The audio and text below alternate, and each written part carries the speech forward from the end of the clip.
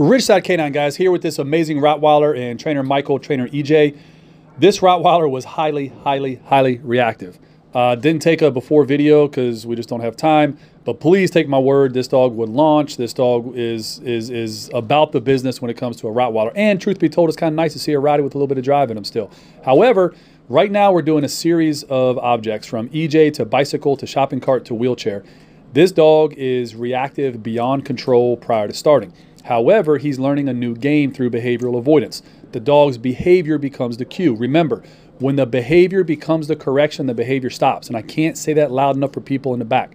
When the behavior becomes the correction, the behavior stops. So, dog has a decision to make. Stay on task, eat a bunch of really good food. Look over at EJ, launch on me, try to bite anybody, earn a correction. The dog is making the decision with no friction, tension, or conflict between the handler and the dog.